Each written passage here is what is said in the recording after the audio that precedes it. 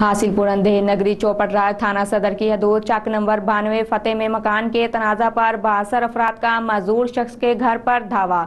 दरवाजे तोड़कर चादर और चार दीवारी का तकद्दुस पमाल करते हुए घर में दाखिल हो गए। मजीद तफसीलात मलिक इकबाल की इस रिपोर्ट में। हासिलपुर अंधेर नगरी चौपट राय थाना सदर की हदूद चक नंबर 92 फतेह में मकान के तनाजा पर असर अफराद का मजूर शख्स के घर पर धावा। दरवाजे तोड़कर चादर और चार दीवारी का तकद्दुस पमाल करते हुए घर में मौजूद बच्चियों और खवातीन को गलीज गालियां और जान से मारने की धमकियां देते रहे। चक नंबर 92 फतेह के रिहायशी शफी मोहम्मद ने इल्जाम लगाते हुए मीडिया को बताया कि मैं मजूर हूँ। मेरी बीवी ने घर में ही दुकान बनाई हुई है जिससे हमारे घर का गुजरुकात होता है। मेरी एक बच्ची हासिलपुर वेटनरी अस्पताल में मुलाजिम है जबकि दूसरी स्टूडेंट है। इनको भी आते जाते मुलजिमान तंग करते हैं। मकान हथियाने के लिए गुज़िश्ता रात मेरे हमसाए जो के बाअसर हैं, उन्होंने मेरे घर तकरीबन रात 10 बजे धावा बोल दिया और मेरी बीवी और बच्चों को ज़दोकोब किया और संगीन नताइज की धमकियां दी, जिस पर मेरी बच्ची ने खौफजदा होकर पुलिस को कॉल की। इतला पर थाना सदर पुलिस मौका पर पहुंची, लेकिन पुलिस इन बाअसर अफराद से मिल गई और किसी किस्म की कोई कार्रवाई ना की। उल्टा हमें ही संगीन नताइज और गांव छोड़ने की धमकियां देते रहे। अहले खाना ने वज़ीर आला पंजाब से मुतालबा किया है कि हमें तहफ़्फ़ुज़ फराहम किया जाए। मलिक इकबाल, हासिलपुर।